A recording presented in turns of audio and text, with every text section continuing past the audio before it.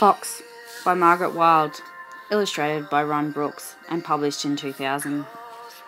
A story of love, loyalty, friendship, betrayal and forgiveness. When you truly love someone, you give everything you can and never expect anything in return.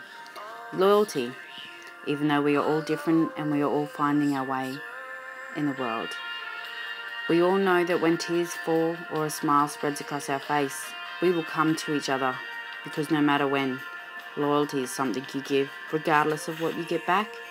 And in giving loyalty, you are getting more loyalty, and out of loyalty flows other great qualities. If my friends were to jump off a bridge, would I follow? No, I would not follow. I would be at the bottom to catch them when they fall.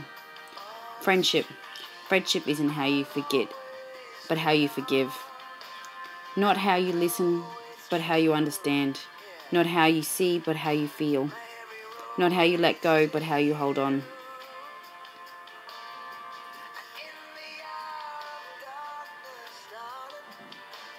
Forgiveness. Forgiveness is not forgetting an injustice done that allows us to set aside the emotional impact of that injustice pertaining to ourselves.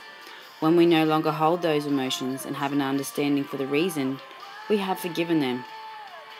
In Gandhi's words, the weak can never forgive. Forgiveness is the attribute of the strong.